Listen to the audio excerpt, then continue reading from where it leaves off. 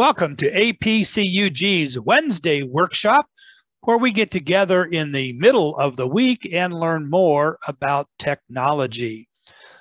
I'm really excited about the presentation we're about to hear right now because it's something I really don't want to know a lot about. I and electricity are just not happy campers together. But today, John Krout's going to be with us and share some information about surge protection and AC wiring problems, which we all need to know because we got to deal with electronics, and electronics can have bad dealings with our equipment if we don't know what we're doing. Most of you know John. John's been one of our regular presenters. He's from, as I have finally learned, the APCUG Computer Club in the Pat Aces. Pat Aces. See, I was going to say it right before, and I had it all set to write it. Now, Gabe Goldberg will tell you he pronounces it pay taxes. I'm not particularly fond of that. No. John's been writing about creative uses of personal computers since the early 1980s. Now he writes about smartphones, tablets, digital cameras, and we know today he's going to be talking about surge protectors and AC wiring. He retired back in 21 after working as a federal contractor software engineer for over 30 plus years, and he lives in Arlington, Virginia with his son, many computers, digital cameras, and too many cats, and most recently a flooded basement. So today, turn things over and welcome John back. He's the other John, or maybe it's me. I'm the other John, and he's going to share with us how not to get shocked and all that sort of stuff. Over to you, John. Okay, thank you for that introduction. Let me just mention this photo behind me I shot in the San Diego Zoo in exactly 45 years ago in August of 1978. And it's been one of my favorites. It was shot on Electrochrome film and then later scanned through a Canon flatbed scanner with a film scanning capability. So now it's digital. During the major storms that hit the mid-Atlantic earlier this week, my basement did flood. It's fine now. I only got a couple inches. It's not like the poor woman who, I think she was in a flooded cathedral where she got married, and she had to literally walk down the aisle through over a foot of water. So I don't think I got it bad this time around. Now, I am about to start the presentation. The first screen you will see will be black. I do that so I can change a couple of settings before those settings become blockades so you can't see parts of my screen. There's one unique thing going on among the folks who are signed in today, and that is the woman who's talking on the phone and not looking at her camera or screen. So I hope she will hang up soon, because believe me, if the storms come your way, as they may well in the next month or so, you'll need to know this. All right, here we go. We'll share. And there's the black screen. What I'm going to do is make sure that I turn off my floating media controls. There we go. And here's our title.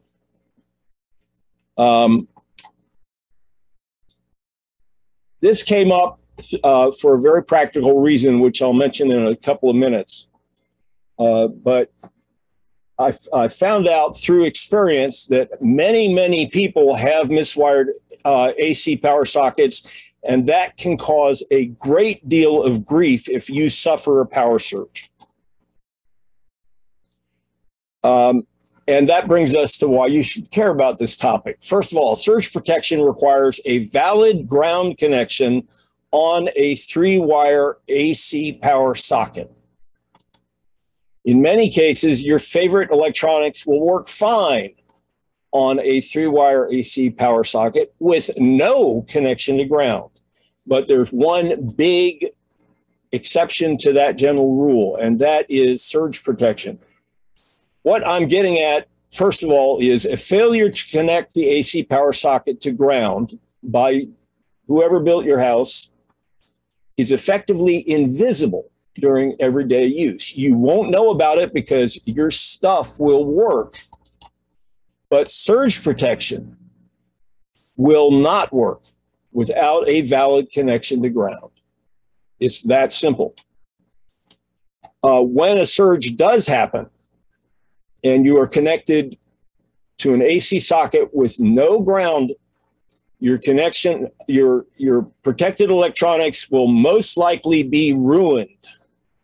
And that includes HD TVs, computers, routers, monitors, external hard drives, SSDs, stereo gear, charging, and any smartphones or tablets that are connected for charging, and possibly if you have an EV or a pluggable hybrid EV, possibly your car will be harmed as well if it's plugged in and charging.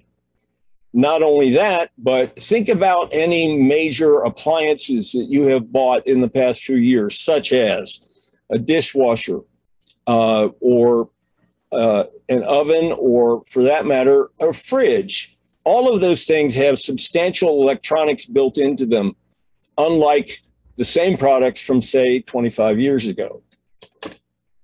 So if the surge protection maker includes a warranty for damage to electronics attached to the surge protection, then that warranty is void if the ground connection on the 3-wire AC socket is not actually connected to a true ground.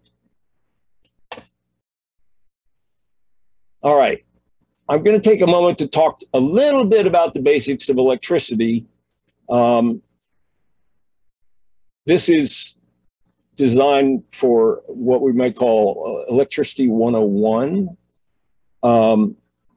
We have an analogy on your screen now. The water hose analogy for electricity is useful for explaining various concepts such as voltage and current.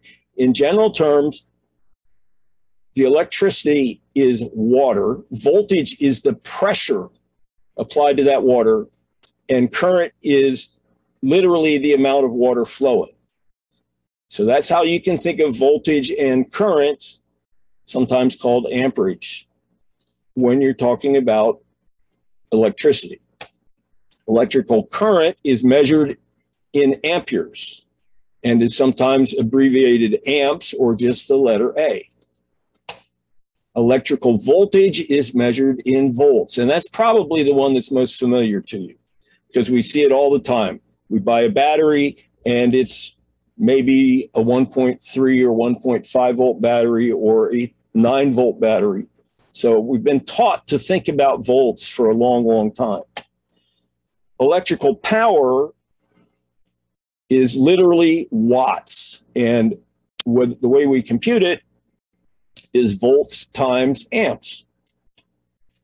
And electrical energy is watts applied over a specific time. So we measure that in watt hours, and that's computed as watts times the amount of time you use those watts. So that's literally an energy measure that appears on your electric bill. Now, a brief outline of our agenda. What causes surges? How does surge protection work? Warranties, pretty much giving you the whole skinny on warranties. Miswired AC power sockets are likely widespread. I'll tell you why. It all comes down to an interesting topic, microeconomics. We'll find out how we can test our AC power sockets to make sure they are properly wired or not. And we'll even talk about the subject that came up when I first presented this for Pat Aces, whole house surge protection. I've done a little research on it and I will relay that to you today also. So what causes surges? Surges are caused primarily by lightning and by failure of power company equipment. Among that power company equipment, there are transformers. And sometimes as transformer ages, you can tell the older ones because they show rust or they sometimes sing, making a humming sound. And aging transformers can fail when peak demand for AC power occurs, such as summertime air conditioning use. And yes, there are parts of this country where that has reached a unique peak this summer, as we all know. Other failures are due to external damage, such as falling trees onto a substation or vehicle crashes that damage ground level transformers or substations. So it's not just in the counties like mine where electricity is delivered through overhead utility lines. It can happen anywhere. Now, I mentioned overhead utility lines. Here's a picture I shot in 2013 during a summer evening thunderstorm. This transformer on US 29, which is now known locally as Langston Boulevard, near my house in Arlington, Virginia, died in, how shall I say, photogenic fashion. The power surged and died for many blocks around this spot. And this is about 2 blocks from my home. And what I did, the power went out. I didn't have anything else I could accomplish, so I grabbed my camera. I followed the sound of sirens, and I took this photo.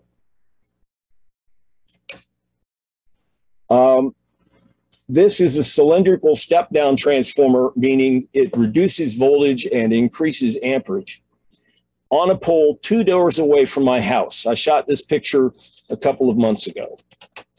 During a hot summer evening in 1982, we heard an explosion, and this transformer had exploded. Our lights went out too. In fact, the lights got very bright for a fraction of a second and then went out.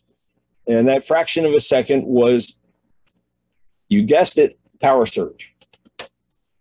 Now, when the AC power was restored, we found 9 light bulbs in our house had burned out. And here you see the replacement transformer 41 years after that surge event. And yes, you can see the rust. This thing is probably in need of replacement, or it'll get hit by some demand that it cannot supply, and it will decide to give up the ghost. Now, here's the worst case I ever heard of. This happened in the mid-1980s to a member of our computer club. Surges don't just arrive on your AC power line. They can come in on copper phone lines, if you still have those, and coaxial cable, the old type of cable TV. I've circled the cable TV line here for a reason. This member of our club had set up a system which included a VCR and a computer, both connected to a large TV set. And in those days, computers did not produce images that had higher resolution than a conventional analog TV set. So this worked out rather well for him, except you'll notice that there are wires connecting all 3 of these expensive devices. Now, here's what happened to it. Lightning struck the coaxial cable and came in on the connection I show as cable TV line. The surge went through the VCR and through its video cable to the television. The surge went through the TV and through the second video cable to the computer. And here's what that member of our club found. The VCR, the TV, and the computer were all destroyed and had to be replaced. Now, since I mentioned it came in on a copper cable TV line, yes, you can buy a surge protector for that. Yes, you can buy a surge protector for your phone line. And yes, you can even buy a surge protector if you have your internet service coming in on Ethernet cable. Now, what do most surges have in common? Well, first of all, summertime. And this is why I suggested this topic to Judy, because this is something that we run into, most frequently in the summertime. Some involve very high AC power use by residential air conditioning. Some involve summer thunderstorms and lightning strikes. Most are very short events, and this particular graph illustrates it. What's labeled as normal level is normal AC 120 volt power. Alternating current means it alters between a positive and a negative peak. And the reason we adopted that, by the way, is that it transfers energy across longer supply lines than normal DC power ever could. In fact, Thomas Edison had a lot invested in DC power generation, and he thought AC, he tried to convince the public, it didn't work, but he tried to convince the public that AC was very risky and dangerous. And until about the mid-90s, there were still a few customers using Edison's old direct current supply lines in Manhattan, but they eventually all converted. So in this illustration, you see that AC power, which operates on a frequency of 60 hertz, you can see, and that means each wave is 1/60th of a second long. You can see that the spike, what we call a voltage spike or a power surge, is usually much shorter. It's a very short event, and usually at much higher voltage. Here, I would guess it looks like 350 or 400 volts, but it could be even higher. Now, there's some trends we need to acknowledge. First of all, summers will continue to get hotter. Air conditioning will be used for more weeks and will fight hotter air. Certainly people in the southern US have learned that already this summer.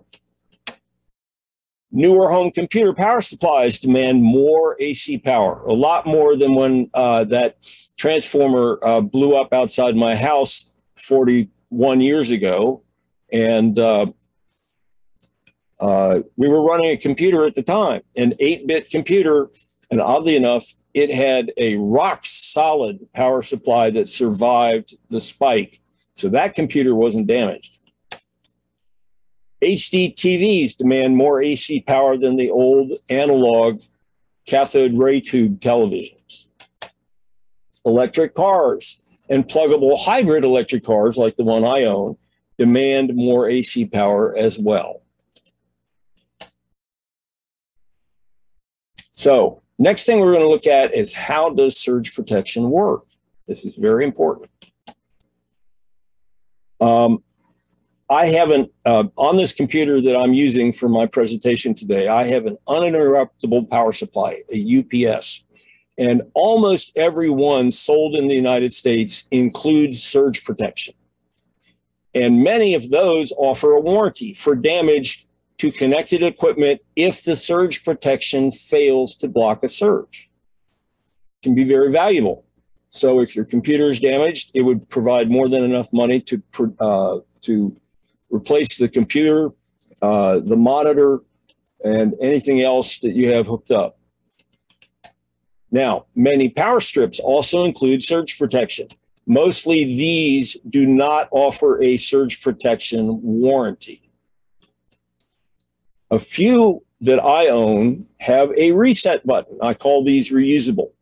When the reset button, when the power strip blocks a surge, it provides a convenient reset button so that you can use the power strip and the surge protection again.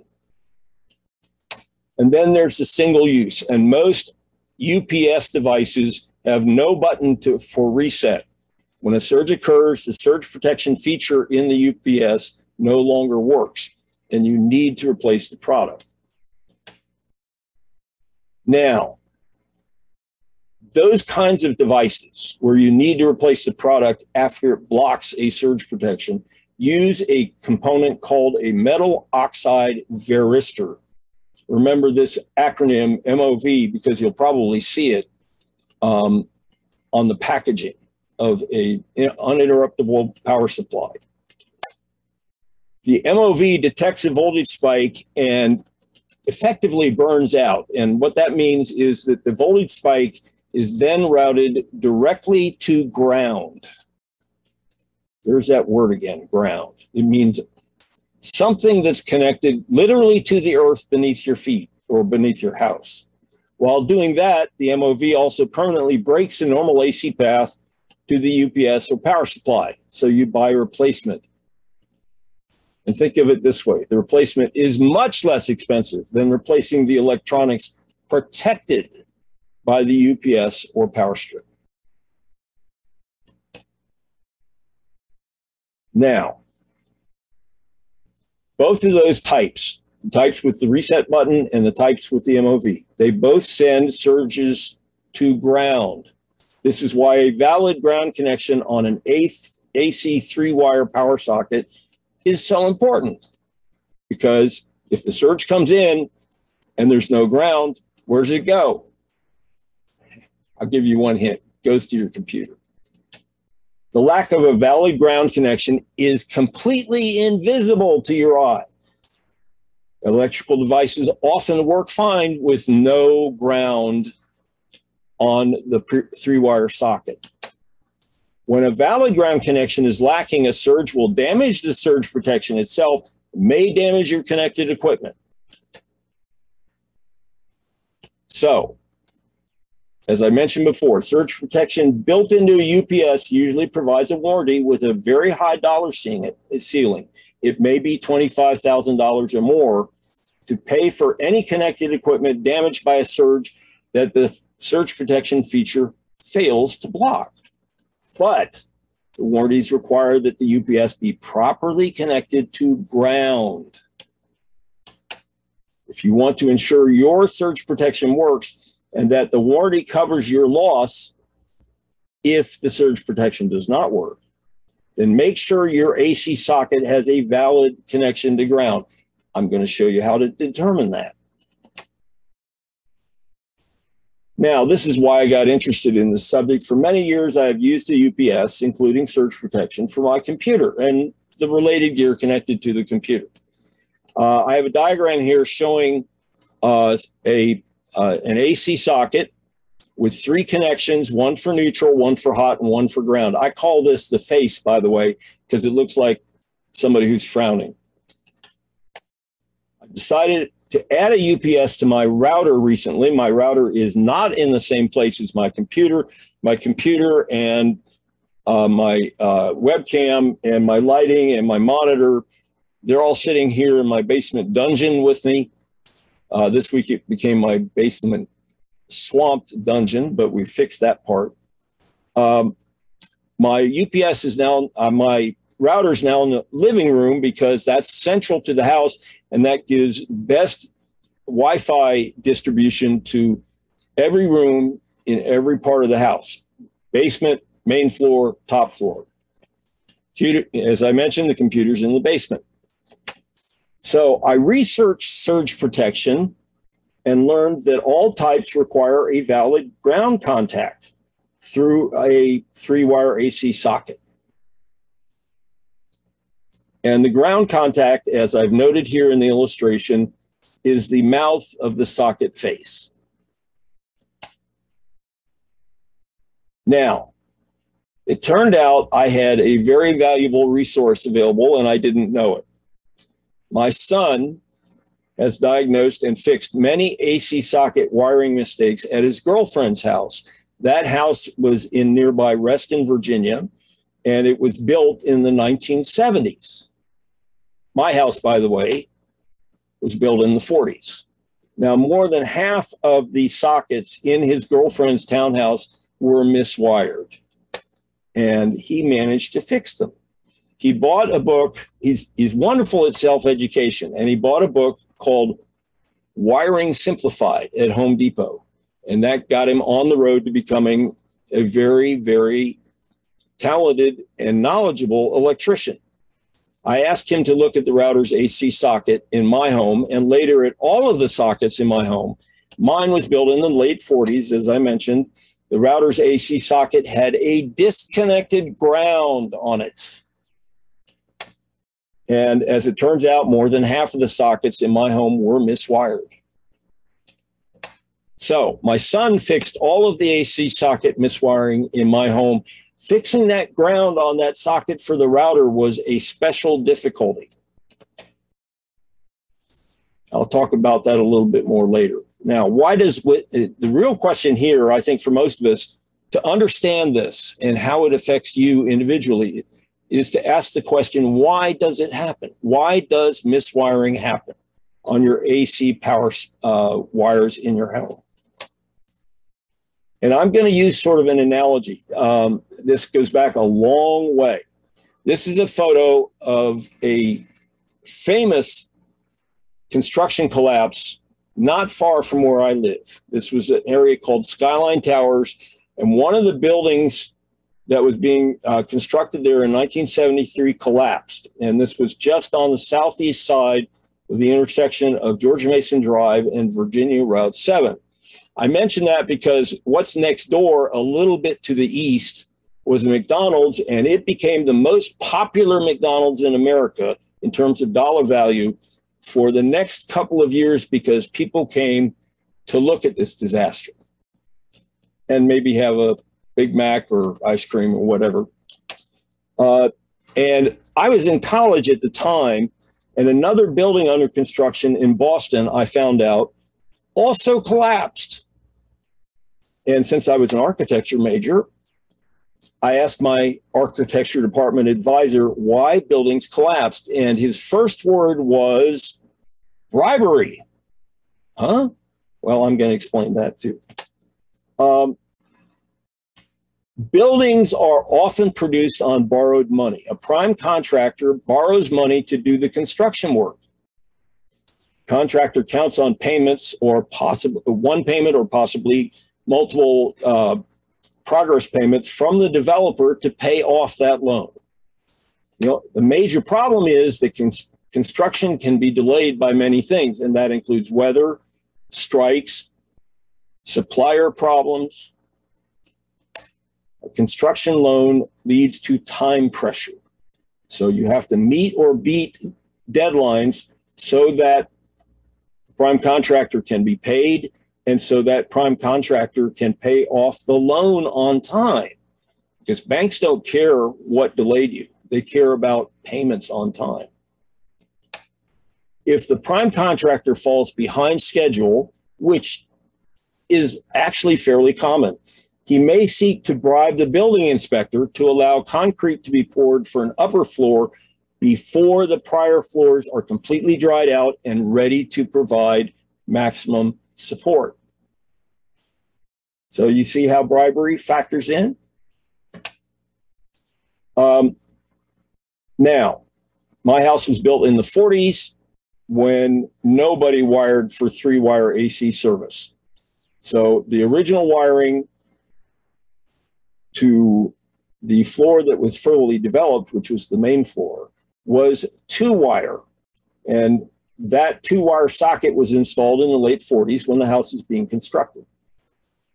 A later contractor hired by my wife installed a 3-wire AC socket in that same spot, but did not connect a ground wire to that socket. And I found out why. There was no ground wire running through that wall.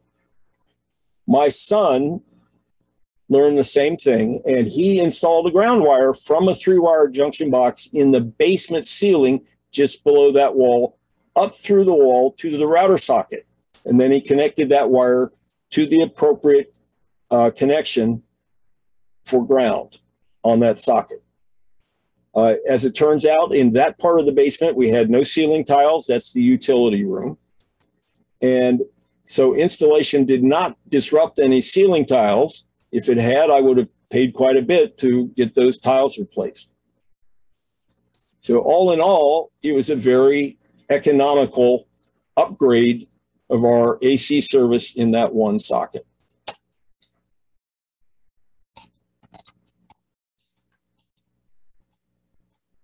Okay, now, let's see if I can get to the next slide. There it is.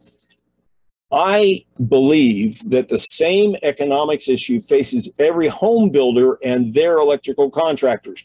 Get it done quick is a nice way to summarize it. That leads to less than complete attention to details like connecting a ground wire to a 3-wire AC socket. Now, that's, as I said, originally in my house at Cape Cod on my block, I knew that the top floor and basement were unfinished when the house was first built and sold. I have seen that in other houses on the same block. And as it happens, I can see 5 different types of alternating current cables installed on our breaker box, and that implied 5 different ways of installation.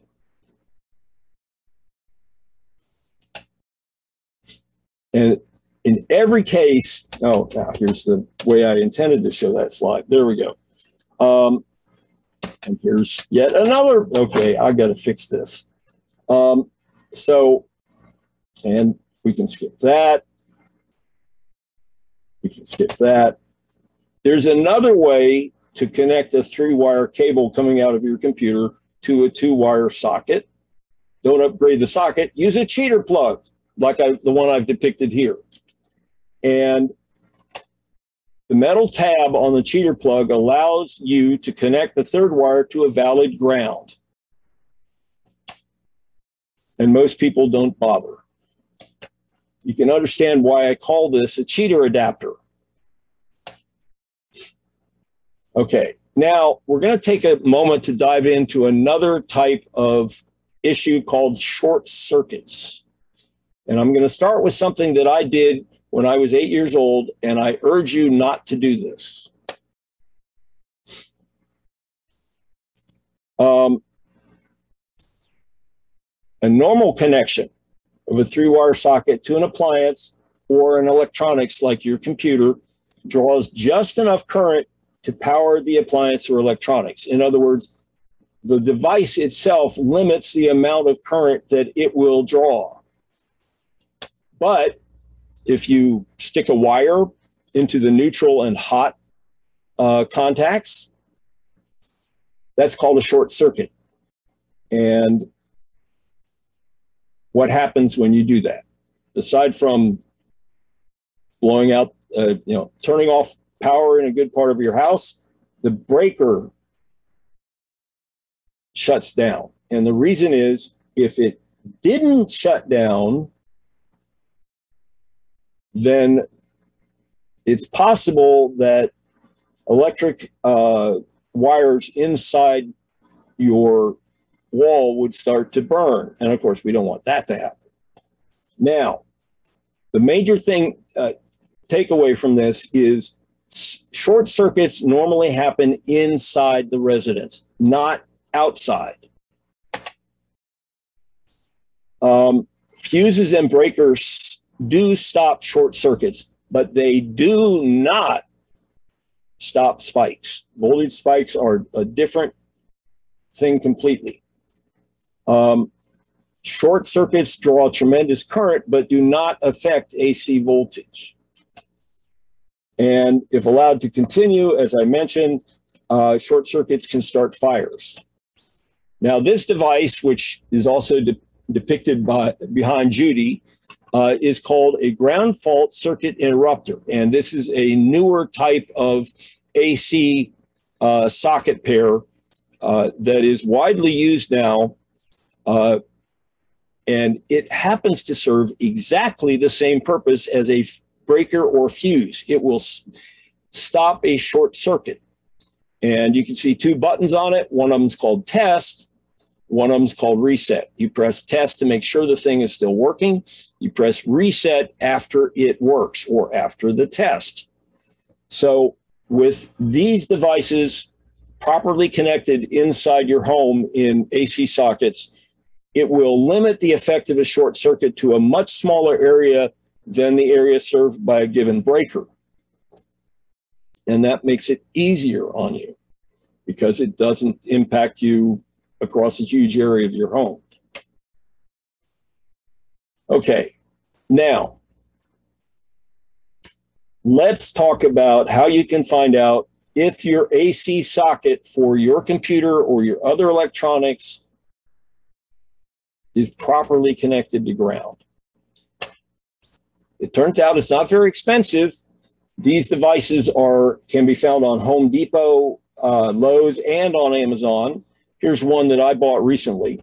Now, they're usually labeled on their front face, which is the top face when you plug it into a normally oriented AC socket, with a table like the one you see here.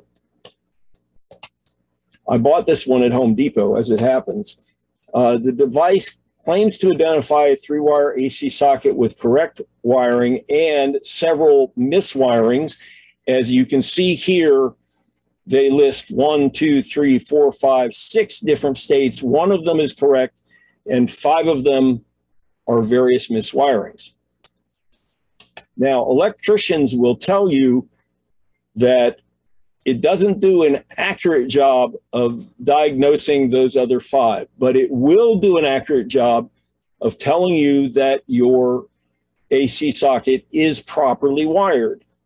And when that happens, you can see on this device at the bottom, there are 3 translucent plastic pieces that actually provide visibility of LEDs. And so if the wiring is completely correct, the 2 yellow ones on the right will light up. So that's an easy way to test your AC socket for proper grounding. If you see any of the other symbols, you can guess that something's wrong, but you really need an electrician to diagnose it properly. So, as I said just now, if the lights indicate that your AC socket is correctly wired, you're good. If they are not correctly wired, you can consider hiring an electrician to fix them, or you can go through the education process that my son did with that wonderful book. But there is another opportunity for you to do this inexpensively, not necessarily on your own, and that's called whole house surge protection.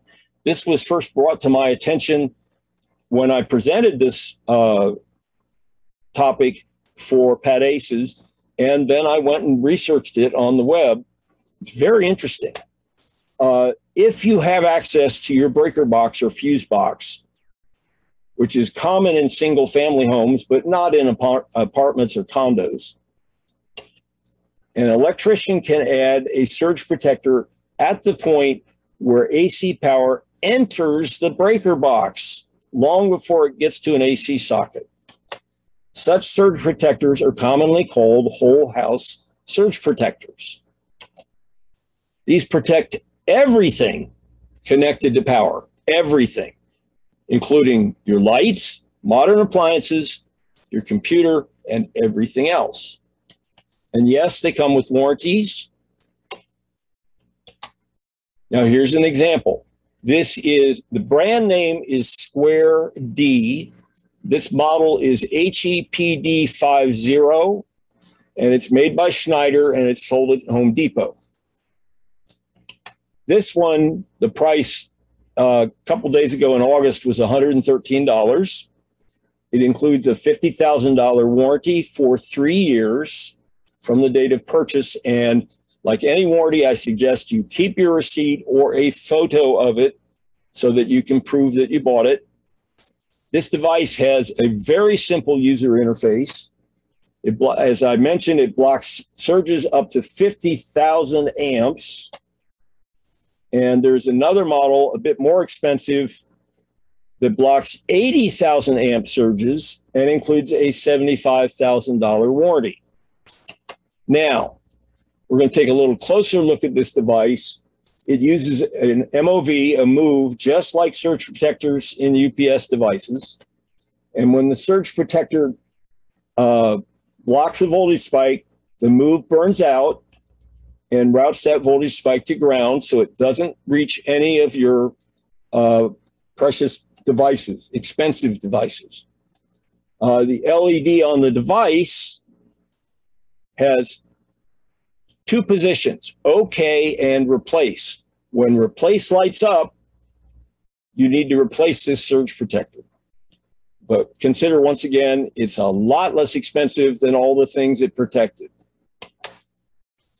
Now, interesting, this one does not shut down AC power when it blocks a spike. So the AC power to your home continues. I want to mention, I'm done now, and I'm going to mention a preview of something else I'm going to present in the near future that might be of interest to you, particularly if you're considering getting an electric vehicle such as an EV, or what I have, a pluggable hybrid, which is called a PHEV. I'm going to be doing this on Saturday, August 19th at 1 p.m. for the Potomac Area Technology and Computer Society, and there's its webpage address. I think of this, when I started working on this, I thought of comparing gasoline and electric vehicle operating costs as apples and oranges. It turns out there's an easy way to do it, and that's what I'm going to show people. Now, the other interesting thing is you're going to find out just how much less it costs to operate an electric vehicle compared to a gasoline vehicle. You can see this presentation via Zoom. Send your full name, your user group name, and your city and state of residence to this email address. Now, if you happen to be able to scan a QR code, you can scan this QR code with your smartphone, and that will automatically create an email with the recipient address, the topic, and most of the text body, but you must still fill in the spaces that are labeled in that email for your full name, your user group name, and your city and state. I put a couple of things here at the bottom just in case you want to save this on your computer. If you have a Windows computer, all you have to do is hold down the Windows key and tap print screen, and that will store this entire slide in the screenshots folder, which is a subfolder of your pictures folder. Now, on a Mac, if you have one of those, you hold down two keys, Shift and Command, and then tap the number 3. And that will store this entire slide in the desktop folder. I wrote desktop folder. I wrote this at about 11:30 this morning, just before I had to get on this meeting. I guess I'll have to fix that typo. And that's it, folks. So we're at the end. I'm going to stop the screen share and take questions. There we go. I want to give a shout out to Gabe and Henry and let's see, Gary. All three of those members of our Pat Aces user group are on the meeting today.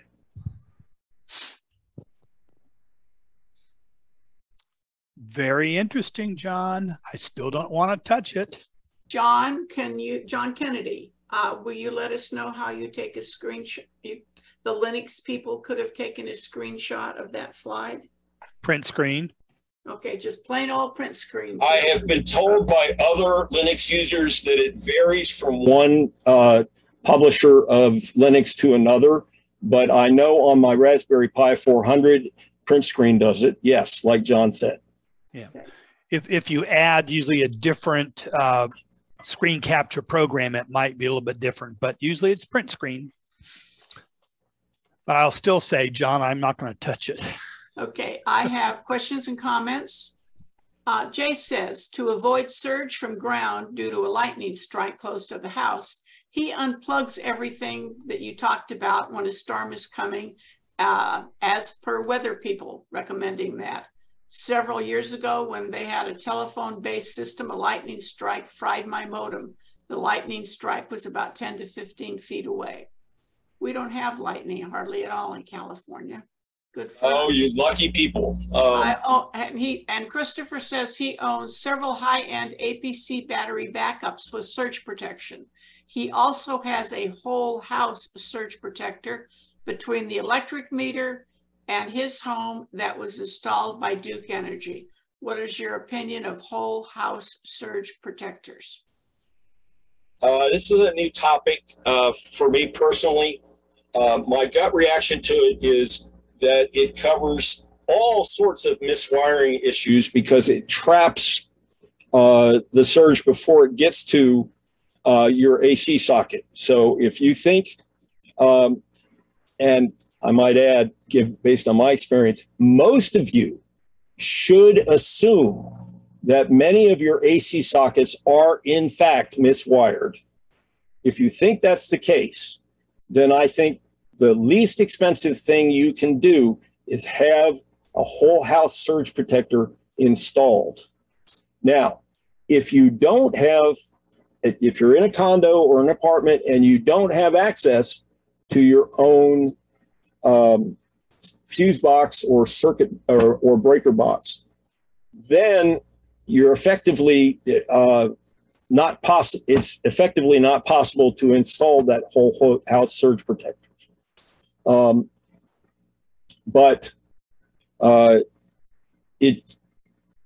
I think for those of you who are in the position of having to do that, or it's possible for you to do that whole house installation, I'd recommend it. And one of the reasons is that you probably don't have a surge protector on your fridge, your clothes washer, your dishwasher, your oven, or anything else that has electronics in it for control purposes. So I think the whole house approach is very, very valuable. Having said that, there's one little gotcha. If you don't walk by your fuse box or your breaker box where the device is installed on a daily basis, and it happens to trap a surge while you're not at home and you don't see the lights go crazy, or you don't hear the explosion of the step-down transformer outside your home, you may not know that it blocked a surge and has to be replaced. Ideally, I think they ought to build these things with a capability to notify you through a text message or an email that it blocked the surge. I don't think the Square D brand offers that. It may be that some other brand offers that. I have not been able to find it yet. But in my case, it turns out the breaker box is right next to the clothes washer and dryer, and I'm in there almost every day. So I would be able to spot it. But I don't think, let me put it this way. Most people aren't in the habit of checking their breakers frequently. So if you do install whole house surge protection, I suggest you get in that habit. Check it at least once a day. I know Belkin, for one, has the connected equipment warranty that it covers your equipment that is damaged if their surge protector should fail. So when you are buying a surge protector, please check out and see whether that particular one has a warranty. Not all of Belkin's do. My house has all Belkin with the warranty. Plus I have a surge UPS. Michael says, please remember, register your UPS after purchase with the equipment vendor for the warranty to be valid, and that would be the same with your little surge protectors. Yep. Why, aside from cost, aren't surge protectors routinely built into electronic devices? Okay, I think that's a microeconomics issue also, and let me explain it this way. There's a tremendous advantage to minimizing the number of parts in a given consumer electronics device. And the reason for that is very simple. When you minimize the number of parts, you also minimize the cost of making it. Now, do I think that everything, the power supply should have this? Yes. Do I think it's economically likely? Absolutely not. And it's simply a matter of minimizing the cost of the device. Anybody who's bought a fridge that costs $1,500 understands why they wouldn't want to pay an extra $50 or $100 for that extra set of parts. What if the outlet does have the ground wire connected? How can you be sure that the ground wire really connects to a valid ground somewhere? Well, I answered that in the presentation. You buy that $8 device and you check the socket. Okay. And comment about GFCIs are not native current finding devices. Please don't confuse them with fuses and circuit breakers. How often should one replace an APC UPS unit due to its normal wear and tear? I'd take a look at the warranty and see if it has a time limit. And then I'd use that time limit to answer that question.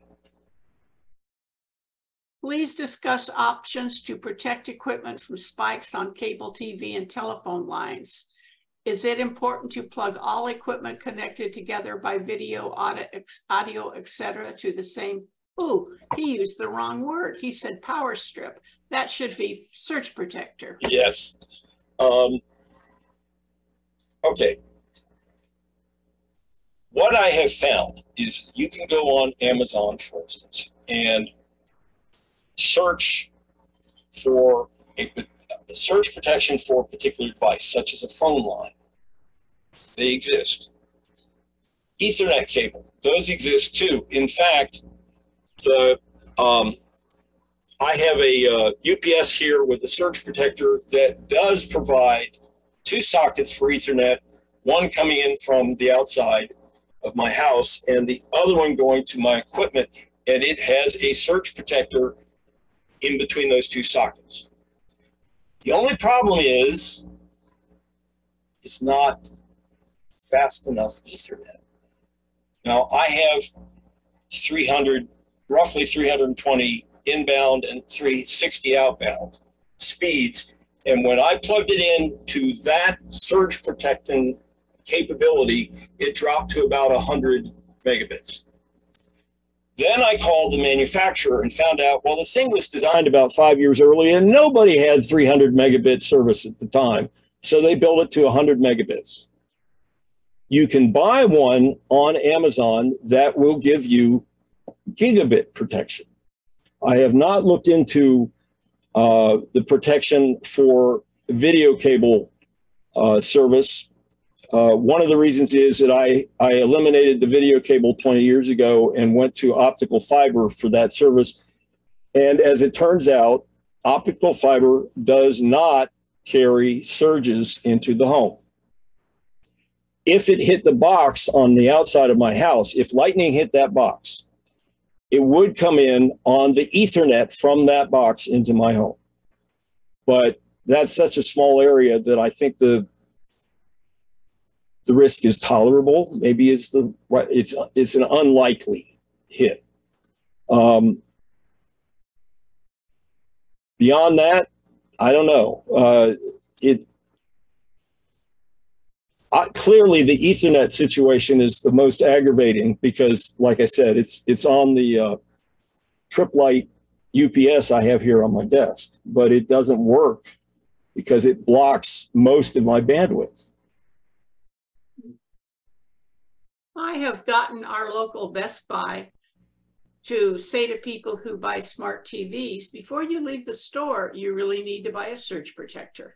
I tell anybody, you know, you go out with 2 things at a minimum, and one of them is a good surge protector for every single smart TV in your house. Yep. And John has closed the chat box, but I'm going to say, those of you who sent your questions to John Kennedy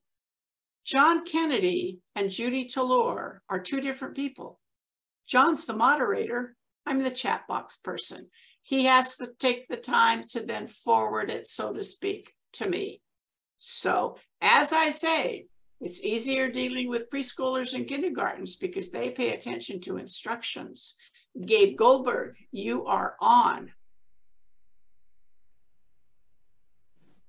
Hi, thanks. 2 very great presentations. One minor correction. I'm not the one who says pay taxes. I call it tax. Yeah. Somebody else calls it pay taxes.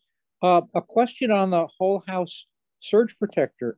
For a lightning storm that goes on for a while, you might very well have multiple surges. Does that mean you get one shot at protection and then your house melts?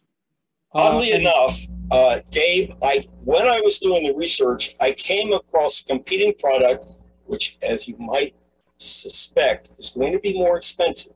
It's branded GE, and it contains multiple MOVs. One blows out, you still got some sitting there. But it's the only brand it was the other brand that was available on the Home Depot website, and that's why I looked at it. I wondered why it was more expensive. Well, now we know. MOVs are not cheap. Related to whole house protection, we just had our annual electrician inspection, which gets thrown in with the monthly maintenance that we pay. And we were offered whole house protection for quite a lot more than the $100, $200 units that you were talking about. And so I suspect if you have an electrician do it, you might get something higher end that would give you better protection. No, I think what you're getting is the fee for the electrician wrapped into the fee with the fee for the product. Electricians, when I was a kid, were probably not living a middle-class life, but boy, are they living a nice middle-class life now. And the reason is the price has gone up. Just like house visits from doctors used to be a normal thing, and now it's kind of rare. And it's because it costs too much to get out of the office. So my gut reaction to that is that you're paying for not just, well, another way to put it is this, simply. They hired a guy to come in to do a repair on a submarine, and his bill was $50,000. And so they asked him to itemize it. It was $5 for tapping in the right place and $49,995 for knowing the right place. So you're paying a fee for expertise when you hire an electrician. Well, since we were not planning to do that project immediately, I didn't drill down for details, but I think the next time he comes in, I'll ask for specs on the device that he proposes to install, and then ask that question, whether it has the MOV that is a one-time use or whether it has something a little bit more robust. And just to tie two things together that you said, the whole house protection protects you from evil coming in through your power supply, but you're still vulnerable to all the other wires, any copper, any conduit that can bring a lightning hit in on your phone line, your coax cable. Whole house protection doesn't do anything on those. Yes, you're correct. The only reason I've been able to dodge that is because I have internet and phone coming in on optical cable to the outside of my house. Sure, so, but it's just worth remembering that caveat that the whole house protector gives you a lot of protection, but not universal. And just going back to the first presentation on the SD cards, somebody mentioned dash cams in cars. I just installed dash cams in my car and my wife's car, and I bought a truly wonderful dash cam system for both cars on Amazon. And the description on Amazon very, very emphatically described which SD card to buy and which whole bunch of SD cards not to buy. And so what I bought was a 256 gigabyte card meeting the specs of the dash cam, and that cost about $30. Yeah. And so that's pretty economical.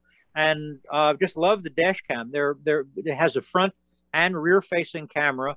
And I've looked at the entertaining videos that it captures, and now I'm waiting for somebody to do something evil and stupid in front of me, or back of me for that matter, and then I'll have wonderful evidence. So anyway, two great presentations. I would comment on that. Folks, there still exist dash cams that do not shoot in full high definition. And believe me, if you want to be able to read a license plate in front of your car in that video shot by that dash cam, you better have full high def. The other ones aren't worth having.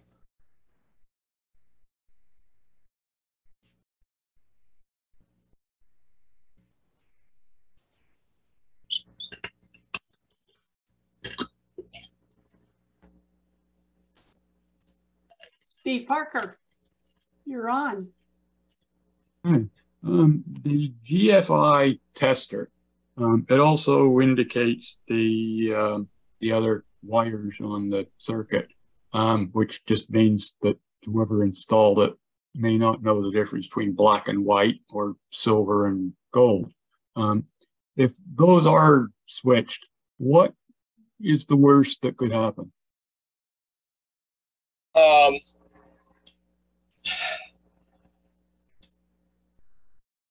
I don't have a solid answer for that. We did find some in my home and my son's girlfriend's home that had the hot and neutral switched. Yeah, I did too. And again, that's largely invisible to you as a consumer because it will not affect how your appliances and other electronics work during normal operations. Except for your UPS. Yeah, your UPS shows an indicator that there's a wiring fault. And I tested it, and sure enough, the idiot that put the thing in it didn't know black from white. May I? Yes, very true.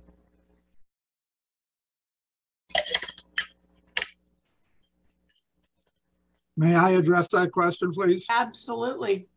Okay, if the hot and neutral are reversed and you plug a device into them, okay, that happens to actually use the ground, then that part of the device that's normally grounded, like the outside shell of a light bulb socket or the chassis of a device, becomes hot. Okay, now anybody in contact with that and also a ground, water pipe, what have you, okay, is now subject to electrocution. No, Kurt's right. It happened that every one of the hot neutral reverses that we had found in my home and in my son's girlfriend's home had no ground connected. So that risk was minimized. I won't say it's zero, but it was minimized. The ground does not have to be coming through that ground wire. You're right, and you're right. That can cause electrocution in some circumstances. As it happens, my son, who is a bit shorter than I am, he's I think 5'1", wears insulated boots with insulated soles constantly, just to give him an extra inch. So he didn't get electrocuted when he was messing around with this stuff, although he admitted he came close a couple of times. Yuck. Murray. Okay, thanks. I was just wondering if you could maybe put that information about the Potomac meeting in the chat, or put that slide up again so I can try again to do the print screen. All of you, well, I'll put it up if Judy is okay with it, but the main thing I wanted to say is that you will all receive a PDF copy of the presentation. I will probably get that out to Judy within the next 24 hours. And then those of you who have properly identified yourselves in your screen names, I'm looking at you, Mike and Camarego, will receive a copy of that PDF. Okay. And then the other question I have is, are there any of those whole house protection units that have a replaceable MLV, so you don't have to buy a whole new surge protector? It wouldn't surprise me. I didn't come across any because I presented this last month for my user group, and I went on vacation. I've only had a couple of days to do the research before preparing this presentation for today.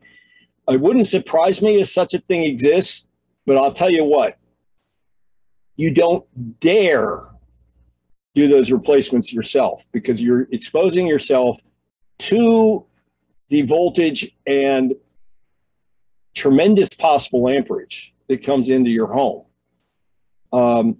There might be a modular system that allows you to plug it into a socket on the side of the surge protector. I don't really know. Somebody may have come up with a safe system that allows you to do just that. I would guess that their MOVs will cost you about as much as the original device. Yeah, it's like most consumer electronics. To replace a few parts costs more than to buy a new one. Yes. Another way to look at it is, where do they make their money? Hewlett-Packard does not make money on selling printers. They make money on selling ink. And that's because you use it up so frequently. I don't expect you'll use up a move very frequently, which is why I think when you buy a replacement, it's going to cost as much as the original surge protector unit.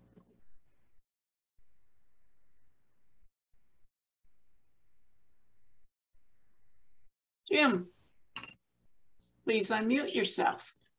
Okay, yeah. I think the GFCI that you mentioned, you only need one of those per circuit. It protects the circuit, not the individual thing. You're correct, but the real reason that it's used is not simply one for each circuit. It's one for each part of the house. And the idea is that it blocks a short circuit and limits the effect of the blockade to that one part of the house. So in my opinion, although my son has installed some that protect a number of sockets downstream, so to speak, from the GFCI, there's two reasons why I think you need more GFCIs. One is so that, yes, it limits the effect of cutting off the electricity to one room, for instance. And the other one is sort of a public relations issue. If you're going to sell your house, the more GFCIs that people can see, the more comfortable they are. And so I think most people would say install more than one per breaker circuit. Yes. Well, what I'm saying is that like in my house, there's a lot of there are more circuits than just one. The circuits are by area of the house, generally speaking, and the circuits for the bathrooms and the kitchen areas are the ones where these GFCIs would be helpful, because they have an immediate cutoff without breaking the circuit breaker, or without causing the circuit breaker to break. This is true, but it's not true in every house. Now, for instance, in mine, remember I told you there were 5 waves of installation, and some of these circuits serve part of a room and part of another room, part of a third room. And do I want all those rooms cut off if a GFCI is tripped? No. This is why I argue that you really have to know what your circuit layout is and decide based on a number of issues whether you want 1 or 2 in each room if it's served by two breaker circuits. It's a far more complex question when you face a complex spaghetti of circuits in your home like I have. Can we please separate this idea that GFCIs are current limiting devices? Okay, they are a safety device. True. The safety function is not against spikes. As I mentioned in my presentation, yes, short circuit protection does nothing to protect from surges or what we call voltage spikes. Nothing. Now, current implementations would have you putting GFCI breakers in the breaker box, which protects everything on that circuit. The type that you showed protects everything in that receptacle that you've got and anything wired downstream from it. It does not protect the circuit. And it's a really big difference. Yes, and the point of having a breaker is precisely to protect the circuit from short circuits. It's to protect people from getting electrocuted. It's a safety issue. GFCIs. I think I said that too, and that's why I said but that's its primary purpose. I think I said that too. I don't remember you saying that. I don't either. Okay, but you guys can check it out when you get the presentation. Over to Pam Selby.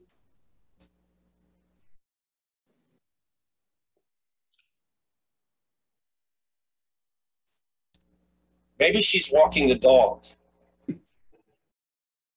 No, she's unmuted herself.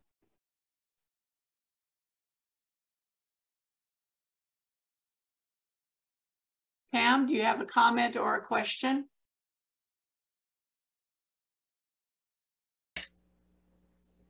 Pam, as you might guess, we cannot hear you. What do you think, Bill? Oh, God, you're muted too. Okay, we'll move on to Dale. I don't know. Mine's a simple question. You said those, what is it called?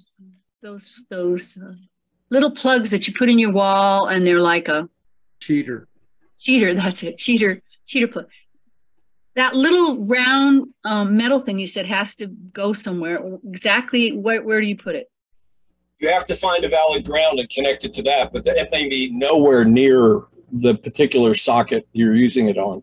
It screws in. It screws into with the same screw that holds the cover plate on. No, that is what it's intended for. But if the cover plate and the metal casing behind it is not grounded, connecting it to that screw does you no good whatsoever. I would agree with it. One point that I would like to make, and why I've put my hand up about 3 times.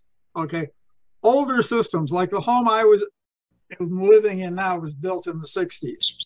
Okay, was built using a form of flexible metal conduit. We call it greenfield. There are other implementations of flexible conduit that I really hate to work with called BX. Okay, the code at the time, okay, allowed the ground to be carried on that conduit. So the fact that you take and you pull a socket out of the wall and you only find 2 wires on it does not necessarily mean that when it's in its normal operating location. That would help.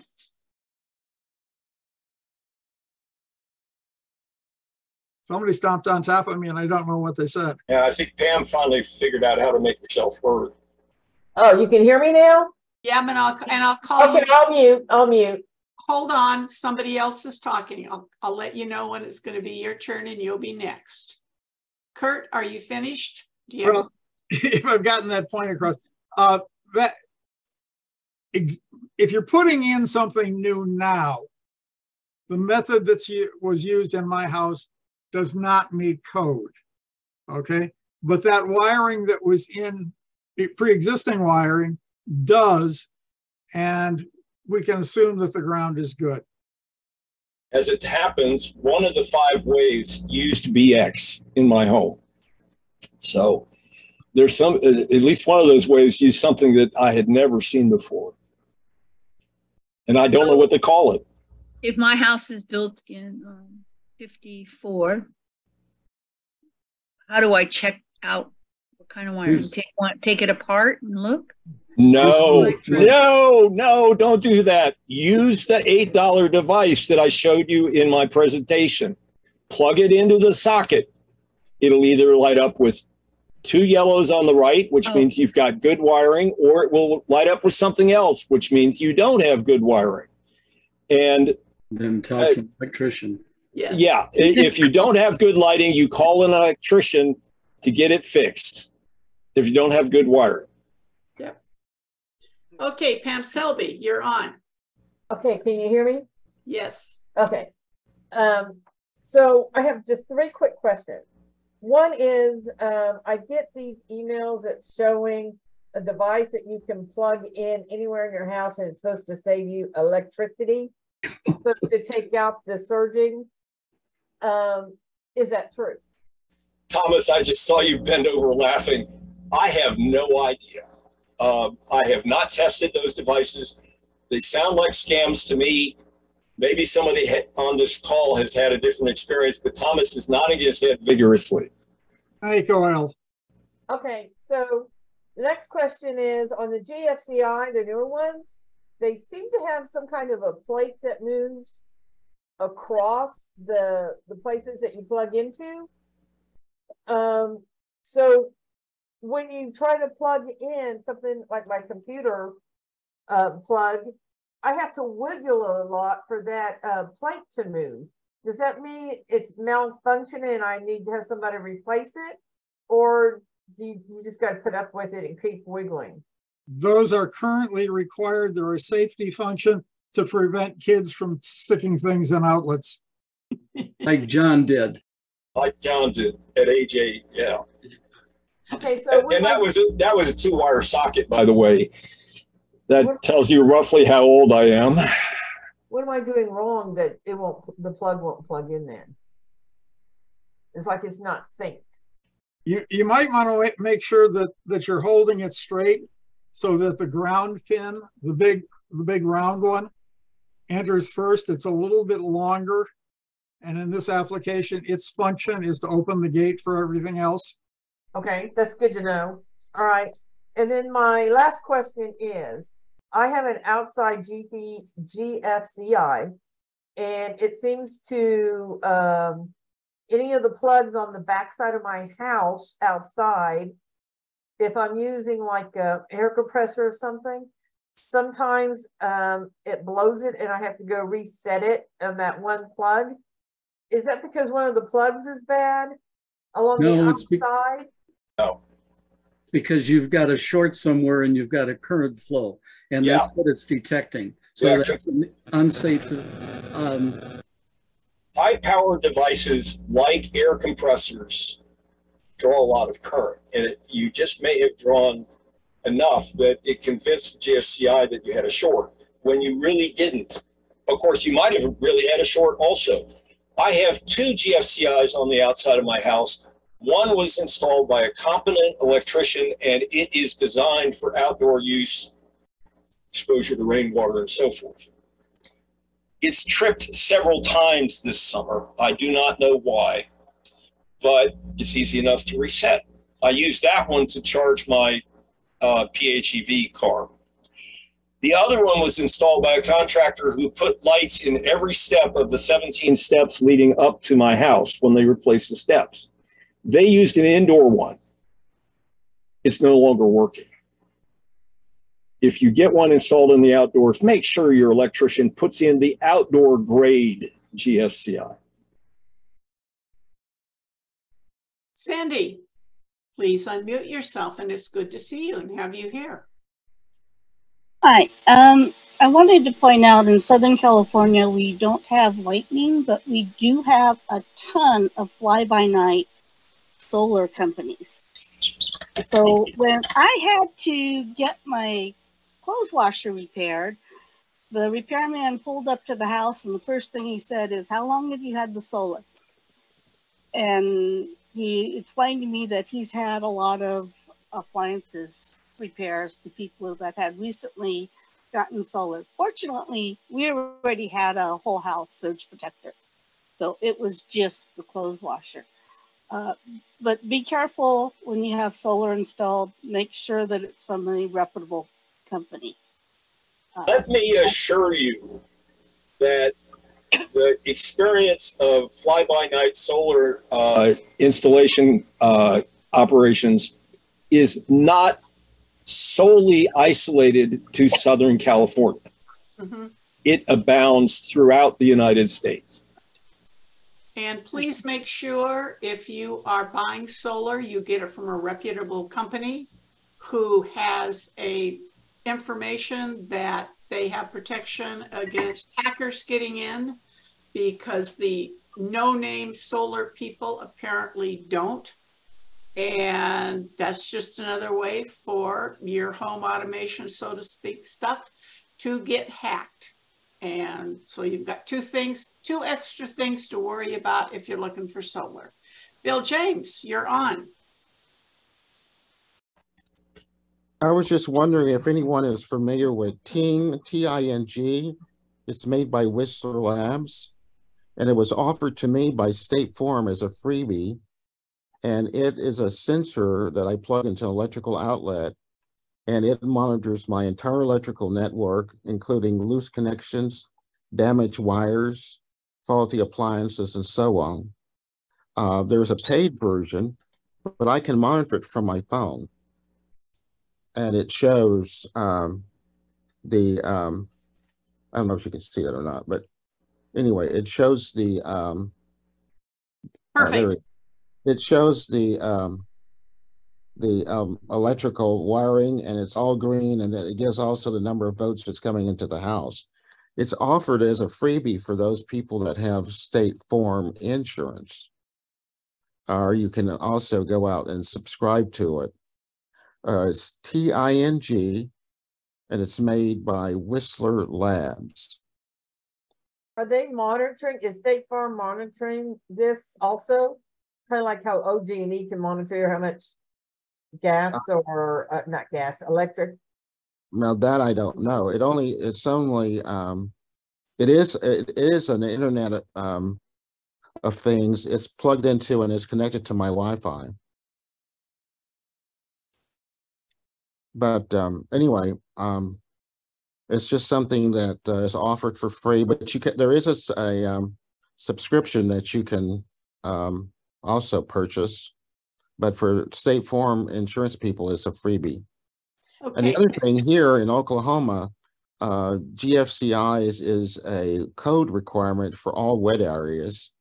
So you have to have them like in your kitchens and your bathroom and your outside outlets. So any new construction, you get at least one of those in each of those rooms.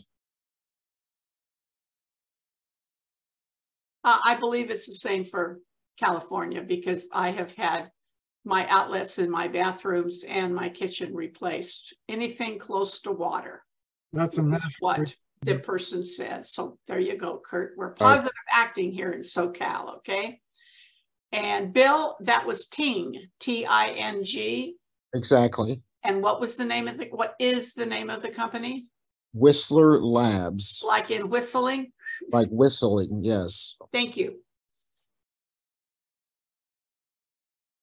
I just typed in Ting and State Farm and signed up for it in less than 60 seconds. For you are too very good. Cool. I just looked up Ting and it didn't find anything. The one thing that occurs to me after hearing your discussion of it, Bill, is that it sounds like it involves some communication between your house and somebody outside your house. And what I'd worry about under those circumstances is the extent to which it is encrypted, because I don't want any third party able to come in and look at what's inside my house using some sort of hack.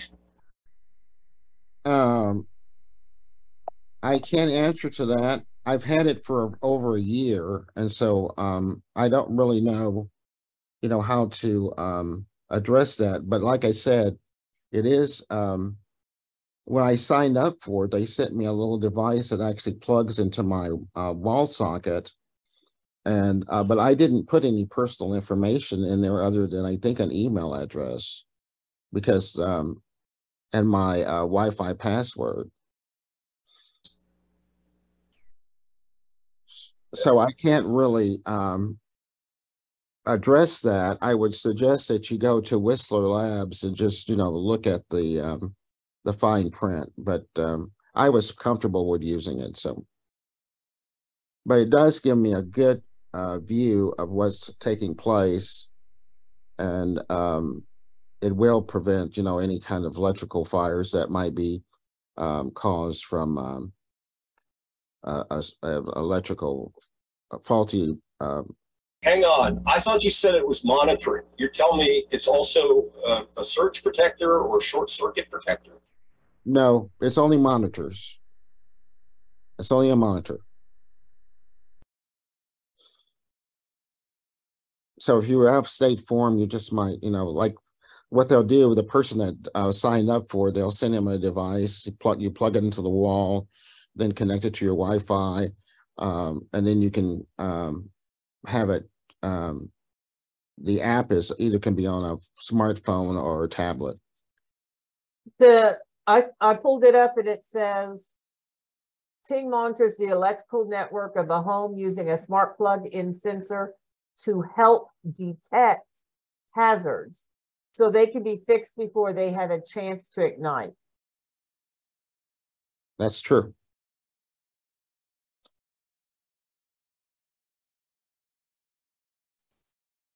I think it only works with State Farm. I have farmers and it just says, hi there, let's give you some fire prevention tips.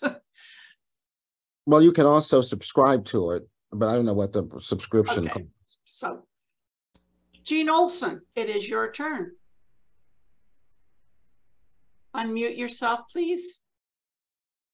I asked some questions in the chat and they weren't completely answered. I guess chat is not the right forum, excuse me. This is my first time. I asked you to discuss options to protect electric equipment from spikes on cable TV and telephone lines. And you responded Ethernet, which is something entirely different. Well, what I want you, first of all, in the home. In my own case, in my own experience, I dumped cable and copper telephone service in 2002 when I went to optical service.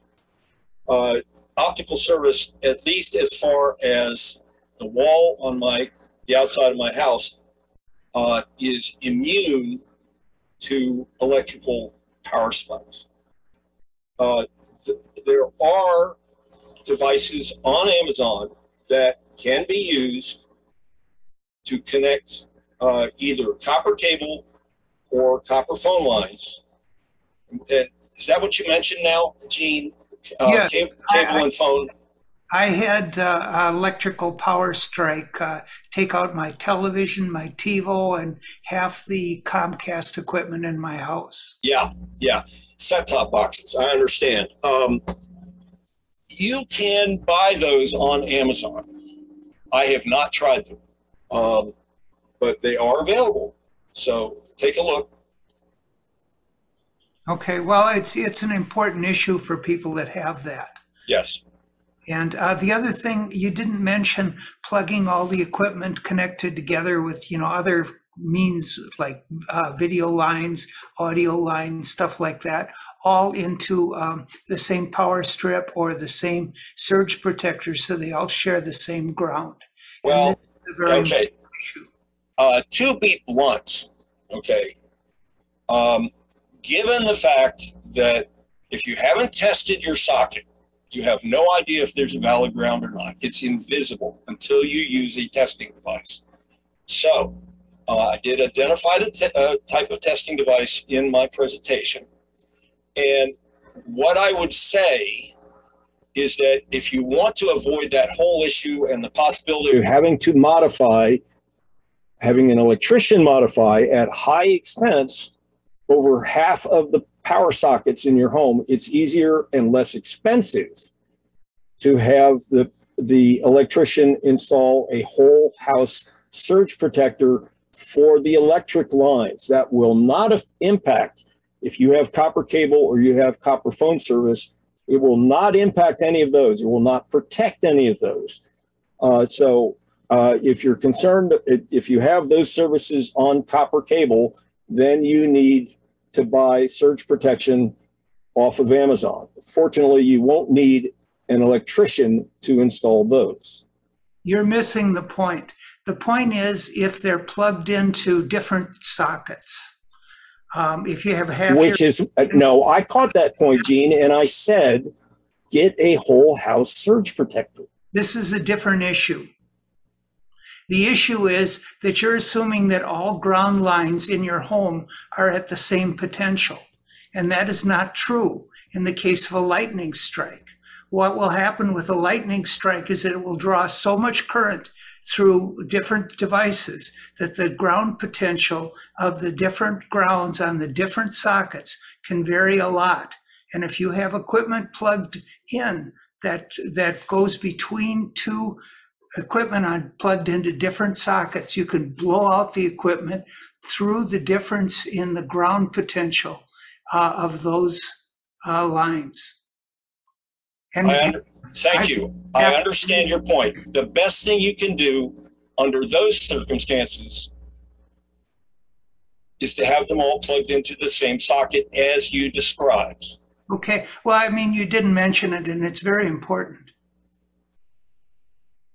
Thank you. I guess this was based on my personal experience, and I have not experienced that problem. Okay. Thank you. You can buy Ting for $99. That's the device that Bill got for free. And you get a 1 year's worth of monitoring for free. Lifetime credit of $1,000 for hazard repair. So if you're interested, that's that. Gabe Goldberg, it's also, your Judy, before you go, I looked up on their facts. They give extensive explanations of their security and privacy. The device itself does not talk back to the mothership. Right. And it says many times on their website, call your insurance agent directly. Yes. No, don't pay attention to what you don't find on the internet. In other words, because according to the internet, the only company is State Farm. Who knows? Over to you, Gabe. Hi, thanks. Two quick comments on GFCI. One is the comment was made that a GFCI protects an outlet and everything downstream. That's important to know because at one point I noticed that the light didn't come on in our garage refrigerator because it had lost power. I checked all of our breakers and no breakers were tripped. I wandered around and found out that the GFCI in the bathroom on the other side of the wall from the garage refrigerator had tripped, and that had turned off power to the refrigerator. So I had the outside outlet rewired so it was not subject to being turned off by the GFCI. So it's worth tracing circuits to find out what else will be turned off by the GFCI if it trips. And the other comment is a tip to not install a GFCI with an audible alarm. I thought that would be a wonderful idea. We put one of those in our master bathroom. The problem is when the GFCI fails, when the outlet fails, you cannot turn off the audible alarm. And so it kept on chirping until we had an electrician replace that fancy GFCI with a non-fancy GFCI that would just trip but not make noise. I'm sorry. Thanks for that information. Vitally important. Yeah, I haven't tried one of those audible alarm versions yet. I'm glad you mentioned that, Gabe. I'm not going to try it. Joel, please unmute yourself. Okay, two comments. First of all, the GFI doesn't protect against short circuits. It protects against current. Normally, if things are working right and you plug in an appliance, everything that comes out of the hot wire goes back to the neutral. What the GFI does is detects a difference between those two, which means some of that current is going back through a ground, either through the ground and the outlet, which means it's a short in the appliance, or it's going through some person's body. And the difference is that the amount of current it takes to kill a person is considerably less than 1 amp. So it trips at a much lower level than a circuit breaker does, because that's not its purpose. It's not its purpose to kill a high current. Its purpose is to kill a current that is high enough to kill a person, which is a very low amount of current. Mm-hmm. So if you are touching the hot wire in some way and touching a pipe in your house, in your kitchen or wherever, so that you are in contact with the ground, it doesn't take very much current to trip it. And we've got the same issue that in our case, the ground fault outlet is in the garage and the refrigerator's on it. And it also is powering an outlet that's out on the front porch. And if we have a high enough wind with rain, it gets enough water into that outlet on the front porch that it trips the ground fault, and the refrigerator stops cooling. And if we don't notice it, it may be that way for a day.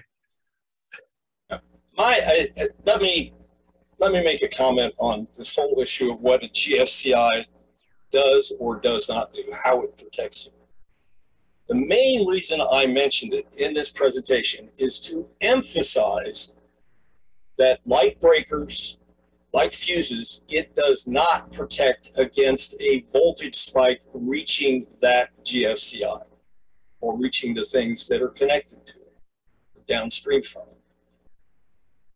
I can't claim any real expertise beyond that in GFCIs. And the other interesting thing, and I just looked up the what is it, the Ting thing, and the description of it is that Ting helps detect damaged wires and loose electrical connections that cause fires. What that tells you is that that device is detecting arcing, because that sends out RF interference on your electrical lines, which can be picked up. And that's particularly an issue if you have aluminum wiring and have it going to outlets which are not rated for aluminum wiring, which makes it get loose just over time, even though nobody touches it. Probably the odds of having a wire that actually had the cable damaged that had arcing in it is not very likely in most households. But that's basically what it does. It doesn't check for arbitrary things that might cause fires. It just checks for arcing, basically. Since you mentioned RF and the fact that it detects RF, I need to mention a situation that maybe other people are in. For many years, I lived in this home. I was a block away from an AM/FM transmitter site. Now, he's laughing because he knows what I'm going to say.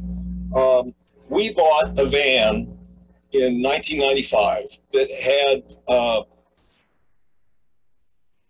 remote entry capability. In other words, it had a clicker on the key that would allow you to unlock the door of the car. And it didn't work. We took it back to the dealer. They changed the frequency by putting in a different module. It still didn't work. The dealer took the car to the driveway of the AM/FM transmitter, and they swapped out frequencies until they found one that worked there. And yes, finally it worked at home. My point is that if you live in a suburban area with multiple radio sources nearby, I have to wonder how effective Ting can be, because a lot of that radio comes into my house on the electric lines.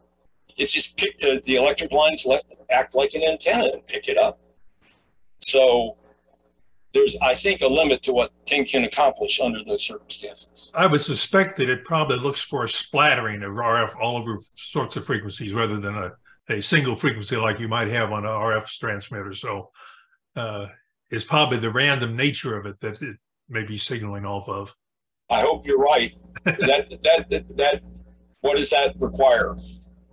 Fast Fourier transform? I don't really know, but it has to recognize that specifically. Maybe they use AI in that. Sol Schumer, it is your turn. I want to thank the presenters as usual. Very helpful presentations today. I do want to clarify a few things. Joel is absolutely correct about GFCIs and what their function is. So I would avoid the short circuit example that John put in his presentation in the future. Has nothing whatsoever to do with that.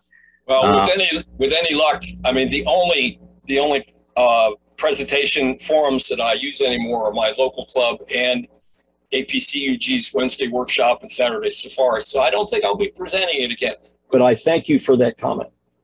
Okay, next item is on that inexpensive outlet tester that you mentioned. It can read correct and still have no ground. It's called a bootleg ground. Ask your son about that. Don't do that. That's illegal, by the way, and it's not going to help you with a surge protector. The third thing I want to mention is on surge protectors. A lot of devices say they're surge protectors when they're just power strips.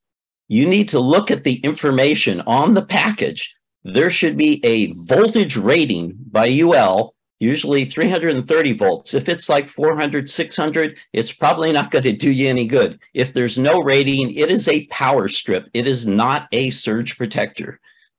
And finally, I just wanted to respond when Pam was talking about difficulty trying to put a plug into a tamper-resistant newer style outlet that have the little flaps behind the flat openings. You have to put in both prongs at this equal pressure at the same time, not angled, for the reason that was pointed out before. It keeps people, kids from just poking into one outlet at a time. They have to be done simultaneously. Thank you. Thank you, Saul. From San Diego to Huntsville, Alabama. Edward Kinney, it's your turn. That State Farm Ting, that subscription they give you is only for 3 years. And you have to pay for it after the 3 years. And also, does anybody know, are homes supposed to have a earth I've ground? had it longer than 3 years. Well, on the website says, it may vary depending on how you acquire it. As Bill said, he acquired it through his home insurance company, and that may have lengthened the freebie aspect. okay. Other thing, are homes supposed to have a copper rod earth ground? Yes. Current code. Yes, or a wire connected directly to a water pipe coming into the house. It would be specifically a cold water pipe. That's the only kind to come in. I don't think I have ever had a hot water pipe coming into my house. Edward, I must say, I have photographed that particular scene in Huntsville at the Marshall Space Flight Center Museum, and the shuttle depicted has a very unique history. Yes, that's at the U.S. Space and Rocket Center. Yes, and that shuttle was built specifically for an exhibition in Japan. Its name is Pathfinder. Well, actually, it was built for Marshall Space Flight Center, who was going to test the Enterprise shuttle at a test stand, and they drove that article at. Well, the thing was built at the size of a shuttle, and they pulled it around the center there to find where wires had been moved. And so Japan actually wanted an exhibit, and one of the requirements for them to get that Pathfinder, they had to modify it to look like a real shuttle. So when it got back, they had a real looking shuttle. So Pathfinder was never a shuttle; it just looks like a shuttle. Anyways, they took down that exhibit a couple of years ago for refurbishment. I haven't been by there in a while, so I don't know if they got it back up there or not. Yeah, I'm trying to remember when I went down there. It was wintertime. I went and visited a friend of mine who lives in southeastern Tennessee, and he grew up in Orlando. He's also a space fanatic like I am. And I remember looking at that and thinking, which shuttle is that? And well, I found out. Thank you for the clarification. Yeah, they were going to test the Enterprise. The Enterprise shuttle never went into space. It did some drop testing, and actually did some drop testing to test out the aerodynamics and everything. Right. But Huntsville tried to get the Enterprise, but there was people ahead of it. So I think the Smithsonian or somebody got that one. I will tell you that I remember asking an online discussion. This was pre-web, pre-internet days. It was on CompuServe. When Columbia, now the one that blew up coming off the pad, when that thing was destroyed, I asked a number of people if Enterprise could be made to fly. And it turns out its airframe was too non-standard. So they couldn't mount motors on it, and they never needed to because it was designed as a glider for landing tests. And indeed, they did that drop test. I remember one that I watched. They did the drop test over Edwards of Enterprise so they could test its glide characteristics. And the pilot said, well, it glides pretty much like a a brick. Hmm. But yeah, they determined that it was too heavy, so no, it was probably overbuilt, and so it's too heavy to fly. So they. Last comment about space shuttles. Pathfinder was built by Rocketdyne in my neck of the woods in SoCal. Pam Selby, it's your turn. Yeah, my third question I didn't get to finish, so you guys didn't answer my question. My question was, can I use that device you were talking about on the outside of my house to figure out where, between each plug, where the bad wiring might be in the GF, whatever that thing we call GFCI that keeps, GFCI that keeps breaking, I have to reset. Will that device help me figure out which one's bad? You're talking about the two sockets on the GFCI. There's two, GFCIs have two 3-wire sockets. Look at Judy's picture or John Kennedy's picture. No, that's not what I'm saying. I've got 4 different outside outlets that goes to that GFCI. When I try using something on the back side, it trips it. When I use the same device in the front, it doesn't trip it. So there's something bad going on the outside. I'm trying to figure out how to narrow it down, which one it is or where the problem is. The front outlet GFCI protected? Yes.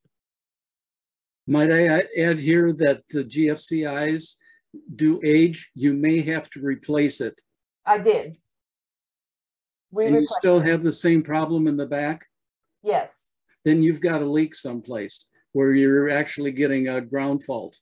If it's with something like a compressor, okay, it may be because of the inductive loads that you get on a device like that. In home wiring, now, just about everything needs to be GFCI or AFCI protected, with the exception of circuits that do not have receptacles on them, and things that have motor circuits on it, like your furnace or your air conditioner. Code does not require a GFCI on those. Because okay, but the device works in the front on all the outlets. So my question is, that device you were talking about I could buy at Home Depot, will that help me figure out where the problem is between the 4 outlets on the back? No. Oh, okay. No. Call an electrician. Bill Ginsberg. Unmute yourself, please. Okay, can you hear me? Yes, we can.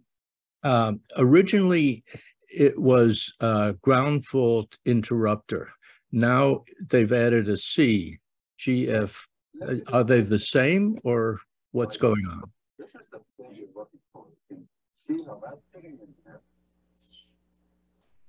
Let me. GFCI are essentially the same thing. The newest thing that has come out are AFCIs, or combination devices. Arc fault circuit interrupters are required in places like bedrooms where you might have an electric blanket that's subject to having an arc. And a GFCI won't do you any good in that situation. But is there a difference between the original ground fault interrupter and the ground fault GFCI? No. The same thing. Okay.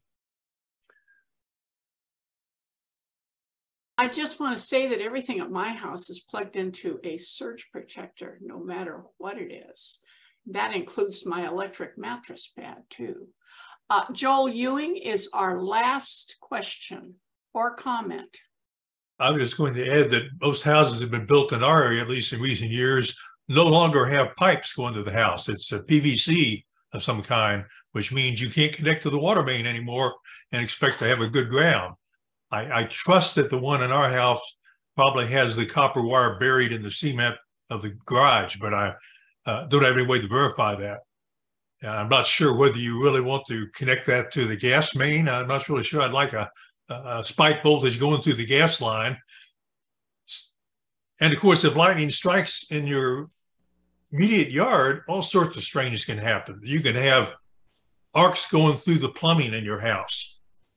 My parents had things got burned out when the lightning strike in the backyard or nearby actually went through the tree roots and through the plumbing. So all sorts of strange things can happen. I want to make one more comment. In the introduction, it explained that I made my career as a software engineer. Some of you may have already heard this old joke. How many software engineers does it take to change a light bulb? The answer is you can't do it because software, that's hardware.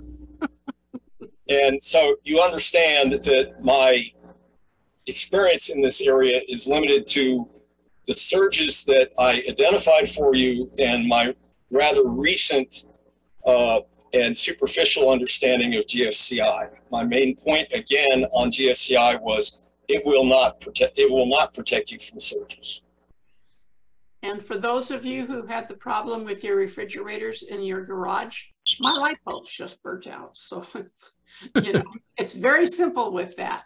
Anyway, and I'm going to ask John to bring up his presentation and share that slide so you all can get the link, because there is nothing on the PADACE's website that I could find where you can click on to request an invite to the presentation, and I wasn't sure that the email address and my group's sharing meetings document was correct. I will tell you, it is there, Judy. You have to go way, way down the homepage to find it. Okay. However, having said that, my purpose here is not to make your life more difficult. It's to make it less difficult. And so I will be happy to share the slide again. If I can get, oh, I know what's going on. I have to terminate the original presentation or either backstep through it. Let's try that. And I'm glad I didn't mention the email address that I have. I have the FFX meeting or the ARL meeting. Which one? It's FFX. Okay, FFX. That's the one I have. And I will show you the slide here. I'll share it again now. There we go. Go ahead and scan the QR code. Or save it. Yeah, save it using a Windows or a Mac computer. Yeah, print screen. Windows key print screen is your best option. And all that information will be there for you. Why does the screen go gray? It just blinks. Let you know that it took a shot. Yep. That's the camera click. Yep. I say it lets you know that it actually worked. And there are some that programs will even make a click sound if you want it. Oh, that would be cool. Anyway, John and Huey, thank you very much. Outstanding presentations, both of you. Really appreciate you taking the time to be with us, as all of our attendees that hung around through the bitter end of Q&A. John Kennedy, walk us off. Thank you all for joining us today. I will need to say that we had planned for a Saturday workshop next week, but due to health concerns or health issues, we're concerned that someone's having health issues. They're not going to be able to do it.